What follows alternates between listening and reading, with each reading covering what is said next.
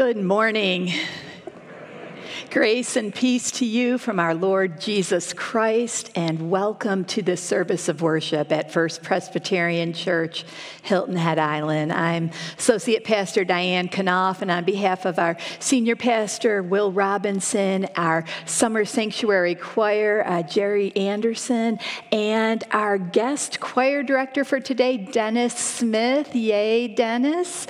We are so glad to be joining with you in worship of Almighty God this morning. Today we begin a sermon series answering your questions of faith, and Pastor Will has a powerful sermon on forgiveness, so you'll want to be at the edge of your seat as you receive this guidance from Scripture and by the power of the Holy Spirit. We're so glad that the Spirit has led you here this morning, whether you are a longtime member, first-time visitor, whether you're joining us online or here in our sanctuary. I invite you to go ahead and take those red friendship registers on the beginning of your pew rows and ask that you go ahead and put your name and other information on them, and then please just pass them along the row. When they get to the end, just send them on back, and as they come back, take a look at the names of the folks seated around you, and in just a little while we will have a chance to pass the peace of Christ, and if we can call one another by name, so much the better as we connect to one another in this family of faith.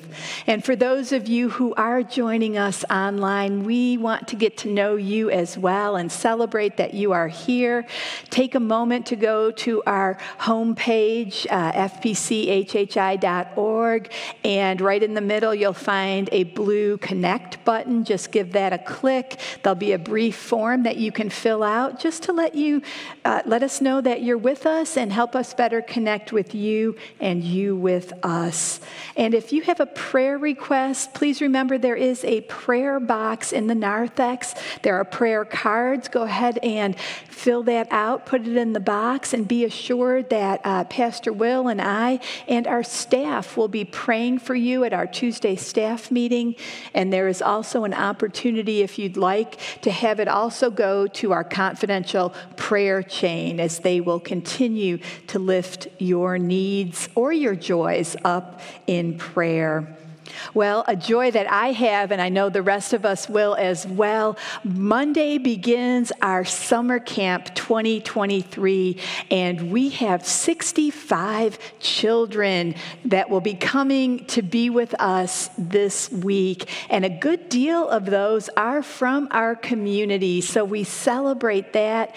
We ask your prayers for a very successful and spirit-filled week, and we give big thanks to those who have volunteered. We can't do it without you. So thank you, and you'll hear more about it in the coming week and next Sunday as well, as we give you a full report. Well, with that in mind, and with the joy of being together in this place, I go ahead and I light the candle on our communion table. Simply a way of giving a tangible sign of what is intangible but yet very present, the power of the Holy Spirit connecting us as one through time and space, through those who are worshiping with us online. So let that be what binds us together now as we join our hearts in worship of Almighty God.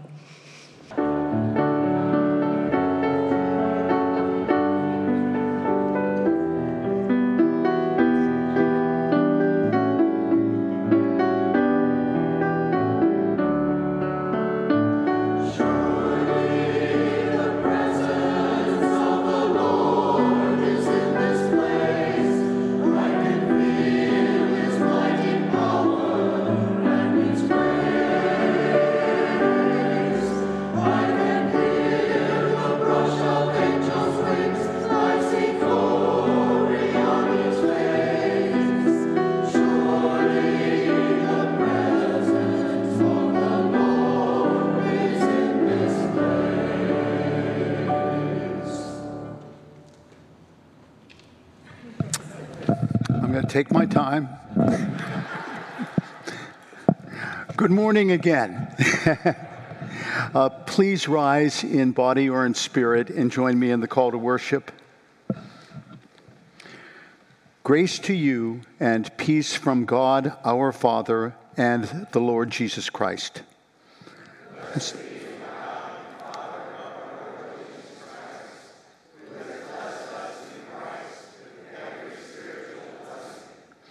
In Christ, we have redemption through his blood, the forgiveness of our sins.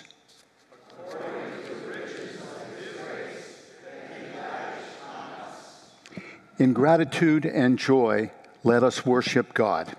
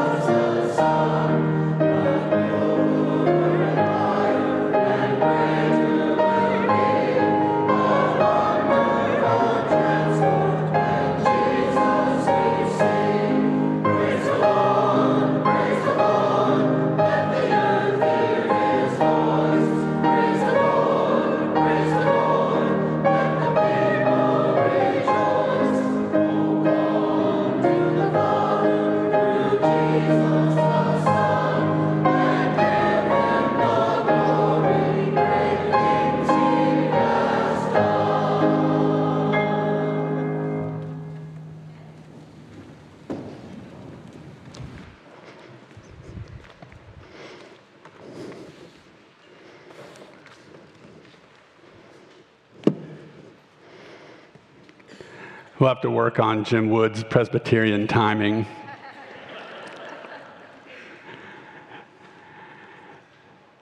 Our scripture this morning is from Matthew 18.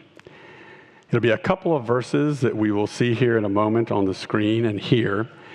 And then after we hear the scripture read, I will then retell the parable in my own words that our Lord tells right after these verses. Let us listen to the word of the Lord. Peter came and said to Jesus, "Lord, if my brother or sister sins against me, how often should I forgive? As many as 7 times?" Jesus said to him, "Not 7 times, but I tell you, 70 times 7 times. And then our Lord told his disciples this parable. There was a king who had slaves, and those slaves owed him money. They were in debt to that king. One of those slaves owed a massive debt to that king that he was not able to pay. So the king said to him, "I am going to sell you, your wife, your children, and all that you have to pay every last denarii of the debt that you owe me." But that slave begged the king for mercy, begged the king for more time. And the king did have mercy on that slave, and even forgave that slave all of his massive debt. But then that slave owned a slave of his own. And he went to that slave, and his own slave owed him money, had a debt to him. And he said to that slave, his own slave, "You owe me.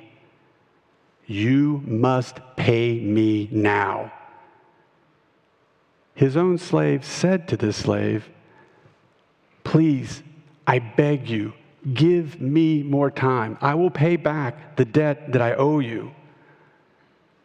But the slave did not have mercy on his own slave.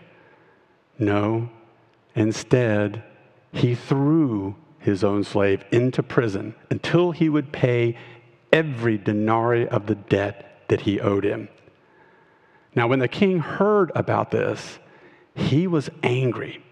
And he said to this slave, "You should have showed your own slave mercy as I showed you. You should have forgiven him even as I forgave you. And so, because you did not, I'm going to punish you until you pay back every bit of what you owe me." And then our Lord said to the disciples, "So my heavenly Father will do to every one of us unless we forgive from our hearts." Friends, this is the word of the Lord. Thanks be to God. Please pray with me. God, through your Spirit, may these words that we have heard and that we will hear be your holy word to us, increasing our faith in you and helping us to forgive like Jesus. Amen. As Pastor Diane said in her welcome this morning, this is the first in our summer sermon and worship series based on Scripture, where we're trying to address the questions that you have submitted to us. Questions about faith, questions about the Bible. Now, we won't be able to answer every question that you submitted, but we will answer 9 of them, beginning with this Sunday. So we'll have 8 more Sundays where we will do our best as the Spirit guides us to address your questions. The first question that we are addressing, today's question, is this. A member submitted this to us.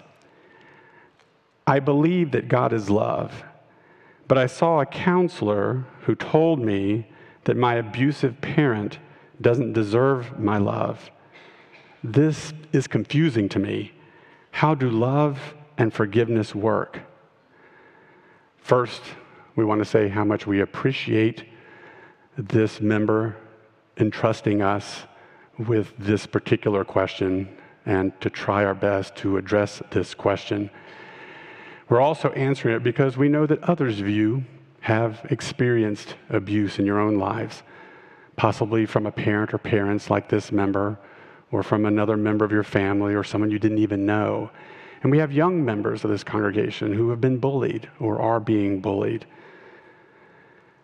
As I thought about what this member submitted, I thought of the question like this. As Christians, are there limits to our love and our forgiveness? Is abuse, for example, unforgivable so that we would not extend love or forgiveness to an abuser? In today's scripture, Peter is asking that question. "Lord, if my brother or sister sins against me, how often should I forgive? As many as 7 times?" Peter here is willing to forgive, right? In fact, he thinks 7 times is very generous. And of course, we know that number 7 is a number of completion, a number of wholeness. But Peter also knows what we know, that sin hurts sometimes, abuse especially, and that there are traumatic wrongs that are sometimes done to us. So he's asking our Lord, is there a limit to forgiveness? Are there sins we don't have to forgive? Our Lord's answer, as you heard here, is emphatic. Not 7 times, Peter, but I tell you, 70 times 7 times. Jesus' answer here, of course, is not a math problem. No, it's hyperbole. Jesus wants Peter and the disciples then, and us, his disciples today, to know that there is no limit to forgiveness. There's no statute of limitations on forgiveness. And then Jesus hammers this home in the parable. This king, read God, forgives this slave 10,000 talents.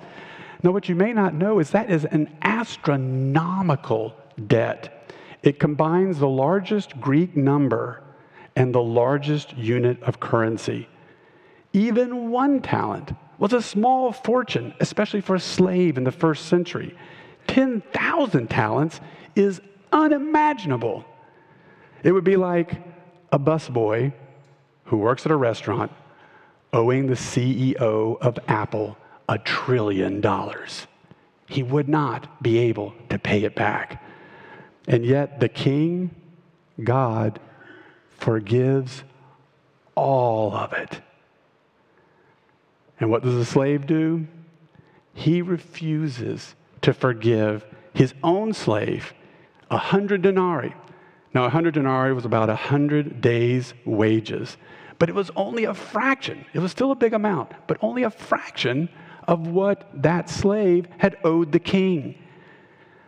But unlike the king, that slave has no mercy on his own slave. He does not forgive him. And what does the king do? The king is angry, and he punishes that slave because of his ingratitude, having been forgiven, and his unwillingness to forgive the debt of his own slave. And then Jesus says to his disciples then and to us this day, so my heavenly Father will also do to every one of you if you do not forgive one another from your heart. One commentator on these verses writes, in light of God's incalculable forgiveness of us, it is ludicrous for us to refuse to forgive others. In light of God's incalculable forgiveness of us, it is ludicrous for us to refuse to forgive others. So as Christians, there are no limits on our love. We're to love even our enemies. We don't have to like them. We're to love them. And there's no limit on our forgiveness. There is no sin, wrong that is unforgivable. And that's why this member says that this member was confused, because this member wanted to be able to extend that forgiveness, to extend that love to this parent who had abused this member. So there is no limit to our forgiveness. At the same time, we need to know what forgiveness is not. Forgiveness is not condoning, ignoring, or excusing the wrong. Jesus says nothing about ignoring or excusing or condoning the wrong. Indeed, in God's eyes, sin is wrong. It is not acceptable. And maybe that's why the counselor to this member said that she did not believe her parent deserved her love, because in the mind of this counselor, it would be condoning or possibly excusing that abuse.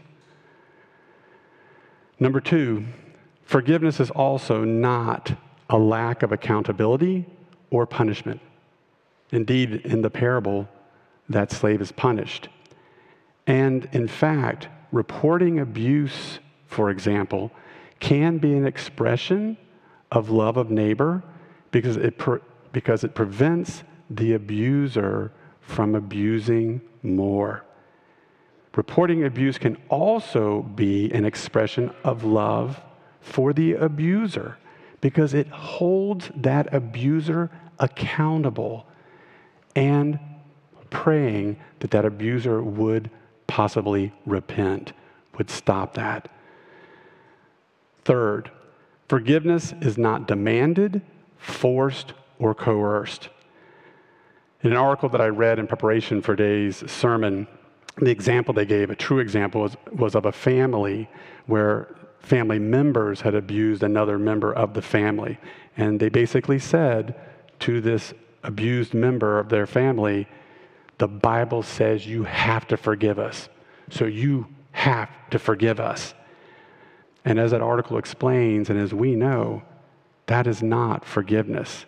When it is forced, it is done to silence the abused. It is used as a weapon to silence the abused. Forgiveness is never involuntary. Forgiveness is only voluntary. Fourth, forgiveness is not at times without anger, or I like the phrase righteous indignation. That's what we were hearing in today's scripture passage. As philosopher Nicholas Wolterstorff observes, our justified anger at wrongdoers and their wrongdoing presupposes our self-worth being made in the image of God, and therefore anger is not incompatible with forgiveness. At times, anger will not be incompatible with forgiveness. Fifth, to forgive is not necessarily to forget. We hear that phrase, forgive and forget. And some sins, some wrongs we are able to forgive and forget. But to forgive is not necessarily to forget. A couple weeks ago, I was vacationing with my family, and we visited Washington, D.C., and when we were there, we also visited the Holocaust Museum. And that museum is not there to preserve anger and bitterness. It is there, as it says in several places, to help us to remember so it never occurs again, never again. And the same is true for us. There will be times, especially with abuse, we will need to remember that so we're not abused again. We do not let it occur or happen again. But it's a remembering without bitterness. It's a remembering without bitterness because we are forgiving. As Christians, there are no limits to our love and our forgiveness, but we need to know what forgiveness is not. And we could have added, I know, possibly others to this list. I also want to say or add that forgiveness sometimes is a process. I think especially in today's example of abuse, forgiveness is sometimes a process. Jesus doesn't say in today's text, for example, you must forgive now. You must forgive right now on the spot. He only says, you must forgive. But our Lord expects us to begin that process. He expects us to work at forgiveness. I like what Pastor Diane said in her sermon back in Lent when we were preaching on the Lord's Prayer. She reminded us of the school shooting in an Amish community in Pennsylvania. The 10 Amish children who died in that shooting. The shooter was a man local to the community, and he killed himself also. The Amish families of those 10 children publicly forgave the killer. And what's more, they befriended his family, his parents, his wife, and his 3 young children. And then in her sermon, Diane added that Stephen Nolt, who's a professor of Amish studies, that professor of Amish studies, explained why the Amish forgive as they do. Nolt said, as Christians, the Amish forgive first and then work every day through the emotions of it. The Amish forgive first, and then every day work through the emotions of it. He calls it decisional forgiveness. I like that phrase, decisional forgiveness. They decide to forgive as the Lord has taught us, and then they work through the emotions of it. And this isn't easy. This was hard even for the families, those Amish families. A father of one of the children who died in that shooting said that every day he fights back his anger. Every day he has to choose again to forgive. And he does it because it's what his faith asks him to do. It's what his Lord asks him to do. Thanks be to God, we do not have to forgive on our own. Thanks be to God, we have a helper in the Holy Spirit. And I do love that prayer of Anne Lamott, one of the best prayers we can pray as Christians. Help me, help me, help me, Lord. Help me, Spirit, in me, so that I am able to forgive. I forgive. Help me to work through the emotions of that. And of course, the Bible. We need to be in our Bibles. I was reading a devotional this past week on Thursday, and the title of the devotional was Forgiveness and Healing. Forgiveness and healing. I needed to read that to be reminded of what I have committed to do. And then I think also of the fruit of the Holy Spirit. And what's the first fruit of the Spirit? Love. And I like what Protestant theologian Reinhold Niebuhr says, that forgiveness is the final form of love. Forgiveness is the final form of love, but we need the Spirit to help us to live that as we should. And in the end, the truth is that forgiveness helps us more than it does even the person we're forgiving. I like, for example, what Desmond Tutu says. Tutu, of course, was the Anglican Archbishop of South Africa, Nobel Peace Prize winner because of his work on forgiveness and reconciliation of those perpetrators of apartheid. And he knew the power of forgiveness. He knew there should be no limit to it, but he also knew how hard that was to do. Think about the Truth and Reconciliation Commission. He says these words about how much forgiveness is needed even just for us, the people who forgive. He writes, we don't forgive to help the other person. We don't forgive for others. We forgive for ourselves. And then Michael Linval, a Presbyterian pastor who's now retired, adds to what Tutu says when he writes, forgiveness is not so much a gift to the one who wronged us. It is more a gift to us. Because to forgive is to choose not to carry the emotional baggage into our future. Because to forgive is to choose not to carry the emotional baggage, the anger, the bitterness, whatever the emotion is, into our future. And then Bell Hooks, the poet, I think summarizes this when she writes, forgiveness and compassion or love are always linked. How do we hold people accountable for the wrongdoing and yet, at the same time, remain in touch with their humanity enough to believe in their capacity to be transformed? How do we hold people accountable for wrongdoing and yet, at the same time, remain in touch with their humanity enough to believe in their capacity to be transformed? So sometimes forgiveness is a process, especially when I think of wrongs like abuse. But we are led by the Spirit to begin that process. That's what our Lord is asking us to do, decisional forgiveness, knowing that the best gift we give in doing that is the gift we give to ourselves. I want to end by just asking you this question. As a Christian, as a follower of the Lord, who do you need to forgive? Who do you need to forgive? Amen and amen.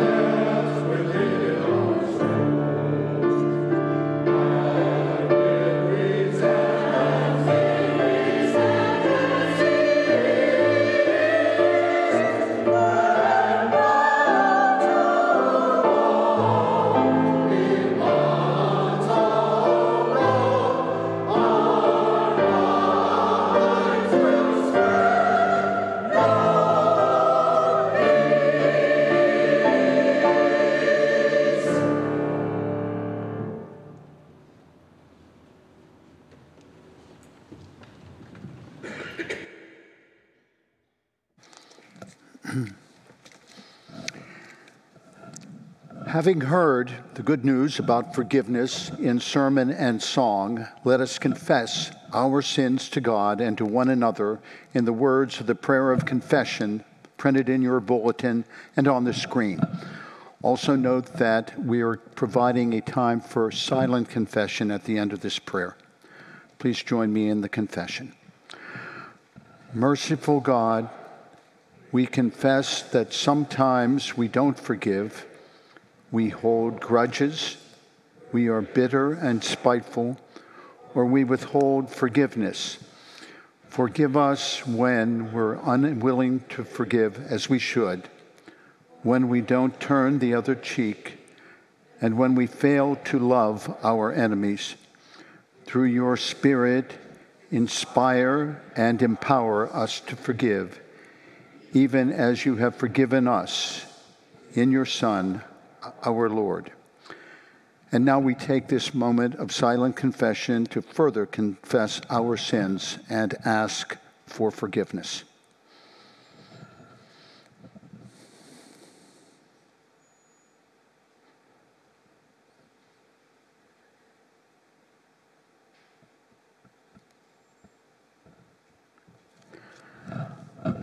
We worship a God who readily forgives us.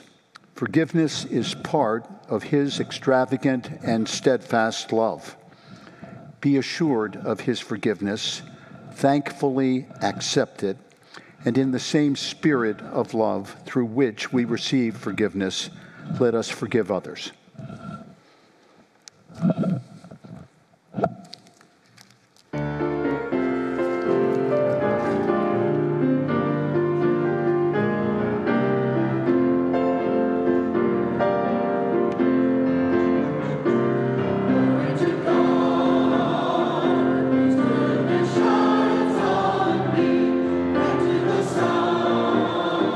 Whose grace has pardoned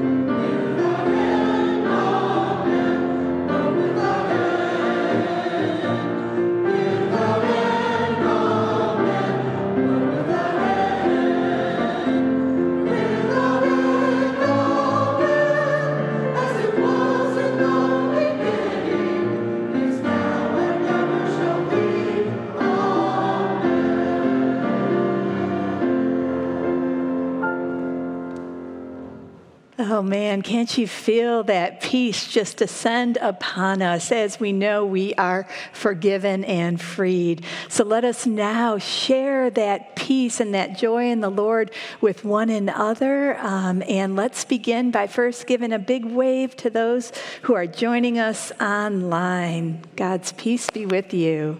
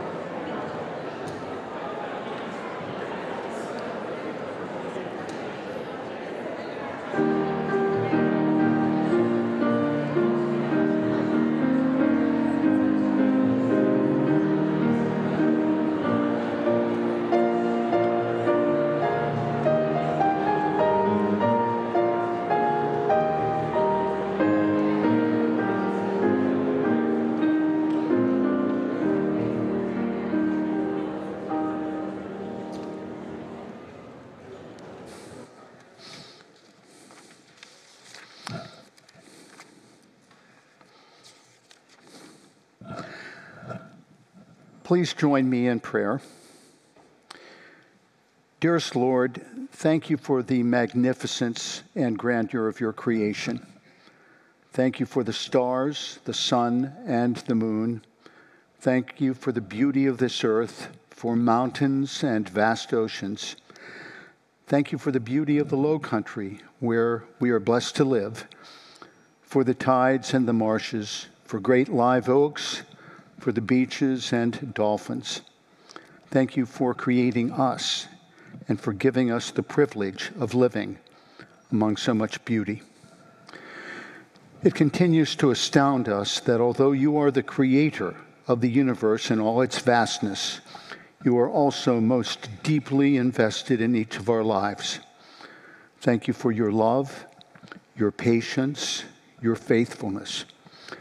And particularly today, Lord, we thank you for your willingness to forgive us, despite our so often not living the lives that you created us to live. Your Son, who died for the forgiveness of our sins, taught us so much about forgiveness. He taught us that no matter how far we stray from the path that you created us to follow, there is always a way back when we ask you to forgive us. And he taught us that we were made to not only be a forgiven people, but also a forgiving people. You command that of us because it is the only way that we can break the cycle of hate, bitterness, and retribution that stands in the way of your kingdom coming on earth as it is in heaven. And you command that of us because you know that is the only way we can be a truly free people, that being able to forgive allows us to live bigger lives, lives no longer weighed down from the burdens that we carry with us when we don't forgive. Lord, please bless every person who is with us, both in this sanctuary and online. Please comfort those of us who are struggling with illness and the illness of loved ones. Please bless those who have lost loved ones and still feel the pain of that loss. Please bless and guide those of us who are suffering from difficult times in our life, however great or small. Please grant us comfort, Lord. Please give us vision, Lord. Please grant us peace as only you can give. Please bless the children and counselors as they begin camp tomorrow. And we ask that this be a wonderful experience for all. Finally, Lord, please help us to feel your holy presence today and in the week ahead. And please fill us with a renewed commitment to use our lives to glorify you and indeed help your kingdom to come on earth as it is in heaven. We now pray the silent prayers of our hearts.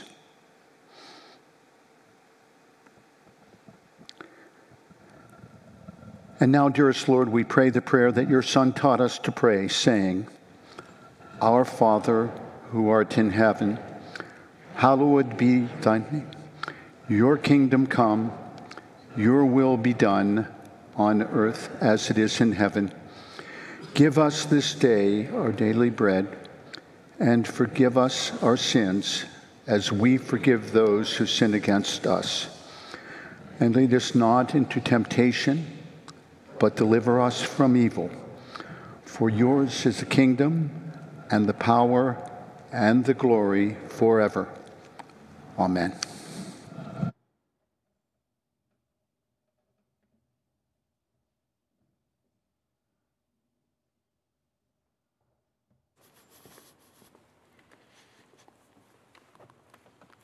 Good morning. Today, I have the pleasure of sharing some good news. I am returning from my 11th trip to East Africa this fall, supporting Marian Medical Missions in their efforts to build at least 3,500 wells in 7 weeks. In 2022, 3,820 wells were built, serving an estimated 382,000 people, of which 229,200 were children. Since 1990, over 50,000 wells have been built. Over 5 million people served in Zambia, Malawi, and Tanzania. The program is now expanding into Mozambique as well. Since COVID struck, we have been unable to send full teams of volunteers. This year, 2 full teams will be on the ground, 31 total American volunteers, plus countless Africans. Volunteers pay all of their own expenses for their 3-week stay. All donations to Marian Medical Mission go directly to the building of the wells unless designated for other costs such as trucks, overhead, and so forth. Volunteers drive 4-wheel drive Toyota Land Cruiser trucks with pipe racks, delivering pipes, pumps, cement, and downhole parts, record the GPS and well gathering data on Android tablets, as well as conducting the well dedication service. Most become accomplished bush drivers after 3 weeks driving through creeks, streams, dirt roads, and making footpaths into 4-wheel drive access roads. As my guide would tell me, just pretend it's a road and plow forward in 4-wheel drive. A typical well serves a village of 80 to 125 people at a cost of $450 per well. I've set up a table in the gathering space to provide more information, and I'm showing videos on the overhead screens. Additional videos and program information can be accessed on your YouTube, Facebook, and the Marian Medical Mission website. Our support for Marian Medical Mission is not supported by a line item in the global outreach budget, but contributions made directly by you to support clean water. Your continued support will be greatly appreciated as Americans provide the financial means and the Africans the labor, materials, and everything else. Over 14 million people in the rural areas of Malawi, Tanzania, and Zambia lack access to safe drinking water. The largest source of disease is from unsafe drinking water in sub-Saharan Africa. The average distance of African walks to collect water is 3.7 miles.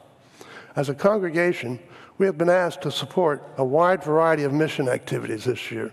It has been a challenge to meet those needs in the current economic circumstances. I would ask that you prayerfully consider helping to fund these life-saving wells, whether it be a single well or partially, for water is life.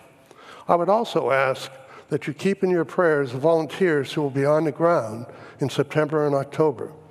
I know firsthand the power of supporters' prayers, as spending 3 weeks in the African bush is not only an adrenaline rush, but has its trials and tribulations. Nevertheless, I can't wait to again participate in the miracle of providing safe drinking water to the hundreds of thousands of Africans. Please take the time to visit our table and find out more about this program. Thank you.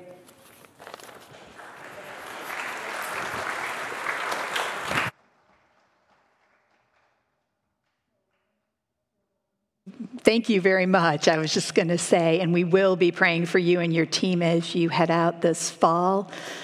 Sometimes the love of God looks like a cup of cold water given in his name. Sometimes it looks like the words, I forgive you. Sometimes it looks like opening the doors of our facility and welcoming in our community. No matter what it looks like, you are a part of sharing that love each and every time you give to the work of this church. And we trust by the power of the Holy Spirit that what we give will be knit together and made into something much greater than it might ever be on its own. So let us give generously, gratefully, and with the confidence that God will use what we give and us for his glory.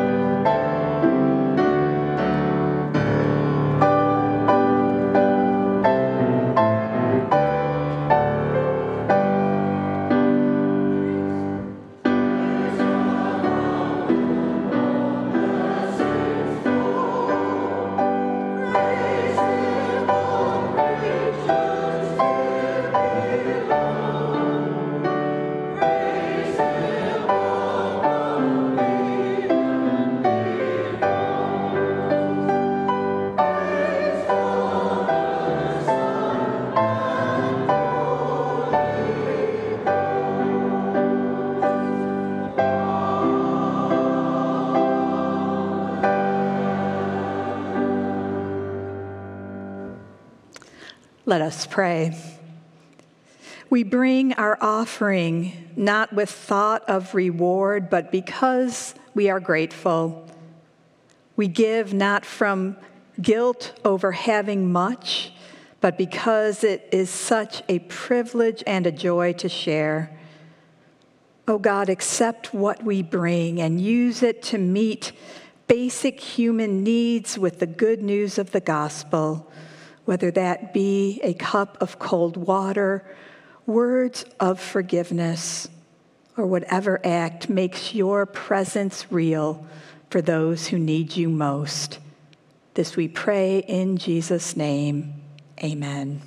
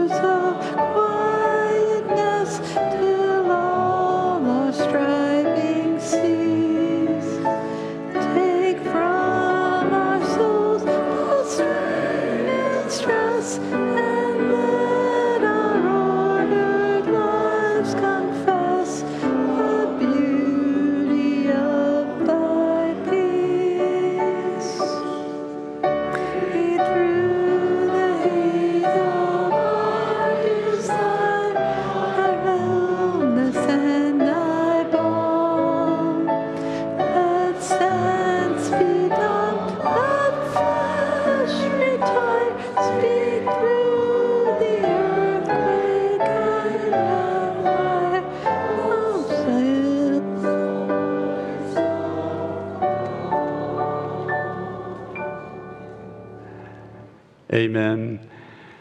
You can't see it, but I am wearing a tie that has fish on it, and all the fish are swimming in the same direction.